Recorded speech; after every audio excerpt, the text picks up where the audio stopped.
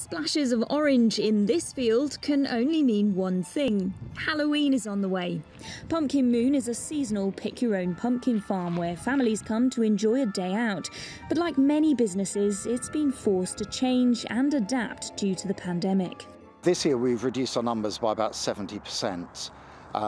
It is an awful lot, but the main priority is to keep everyone safe. We've introduced ticketing with limited time slots, so we get people arriving within a 1 hourly slot throughout the day. Tickets cost $2 each and pumpkins can be bought for $1 to $10 depending on size. Under normal circumstances, up to 7,000 tickets are sold on a weekend. This year, just 2,000 are being made available.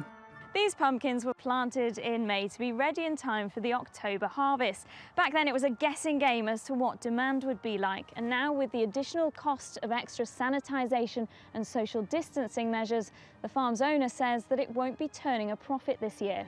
And that's despite being sold out through Halloween. I think everyone's in the same boat. It's about just trying to survive and make sure we are there for next year so we can hopefully reopen in a sort of better environment. Last year, the UK spent $600 million on Halloween candy, costumes and decorations. Research firm Global Data predicts that could fall by around 10% this year. There's a lot of uncertainty about Halloween spending this year, and that's down to a number of variables that it's hard to know how consumers are going to react. Firstly, in terms of families, whether they want their kids to go out trick-or-treating, going up to other doors, handling stuff that's been given out by strangers, whether they want to have parties and invite kids into their home, whether that would go over the rule of 6. So that might well cut back on a lot of spending around costumes as well as confectionery.